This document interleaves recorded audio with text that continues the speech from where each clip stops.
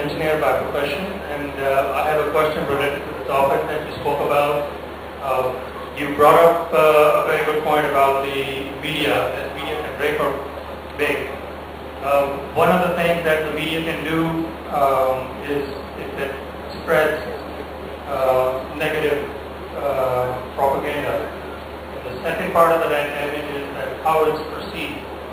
So my question is that what would be one of the key things that Muslims, when they are exposed to such negative media, how they should react to antagonism and things of that sort?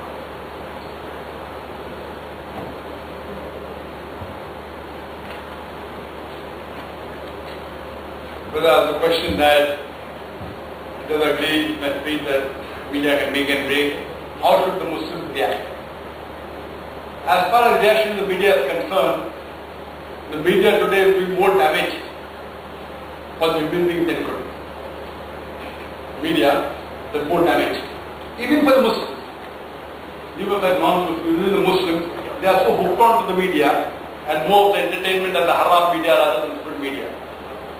It's causing more damage. And as I rightly said, it can convert day into night, black into white, hero into villain, villain into hero. And for a layman, it's difficult to decipher.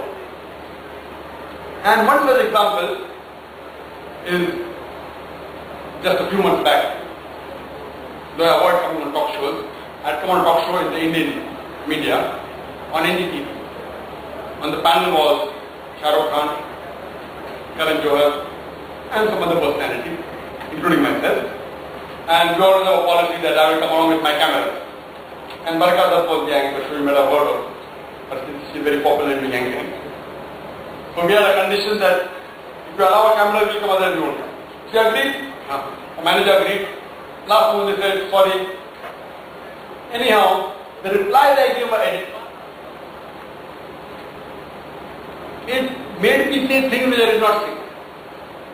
This is how the media, for example, when I take an interview.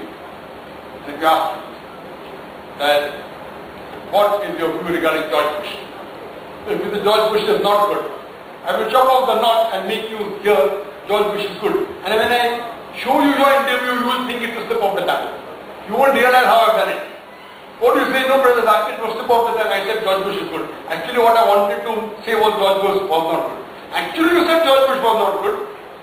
But I edit your answer in such a way, it seems you have said George Bush is good. So this is the media. So this is what they did, and that what we did, we had a counter show on Beach TV. We have a show called TV Talk and Analysis. And then we post-mortem that how a person can play with the media and how Muslims should be careful with the media.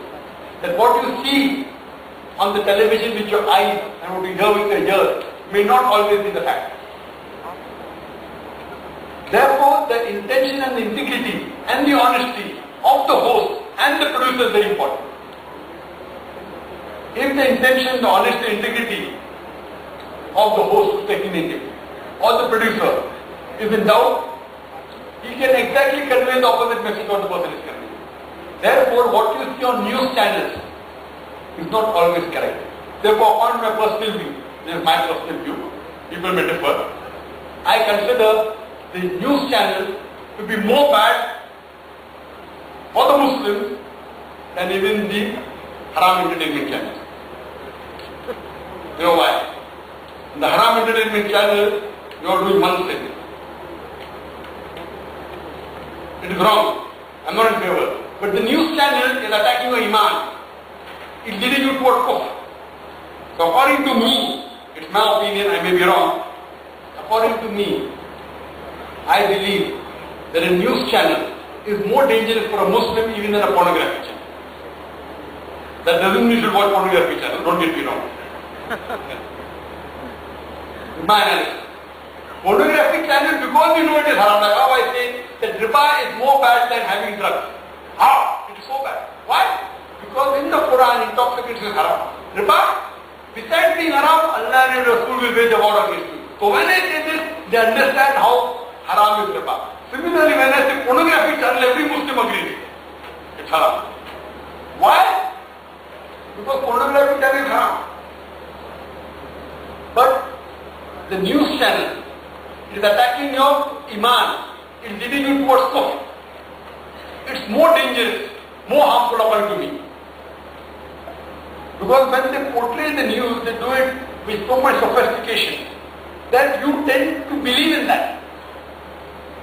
So me being a man of the media, for me it's difficult to decipher. Being a man of the media, knowing in and out about editing, that's my field, that's my specialty.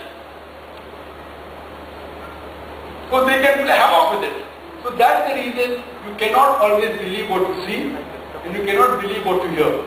Therefore the Quran says in Surah Hujurat chapter 49 verse number 6, whenever you get information, you check it up before you pass it on to the third person. Hope that answers the question. And I think it's getting late. We'll allow one last question before we end the session.